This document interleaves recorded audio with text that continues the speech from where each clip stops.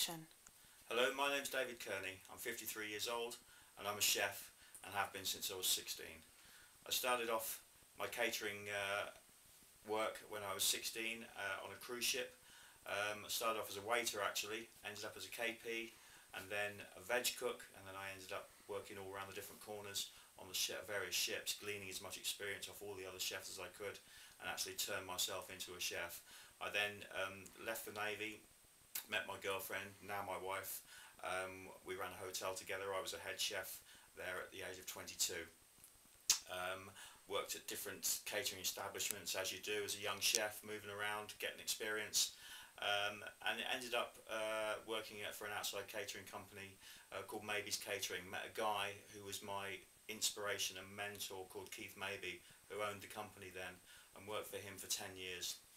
He taught me that you must never be afraid of numbers, and that the first plate that goes out is as good as the last plate that goes out. And I learned so much off him that he gave me the confidence then to go ahead and open my own catering company, which I did 12 years ago, which I still run now successfully with my wife. We do lots of weddings, corporate events, we do local parties, etc.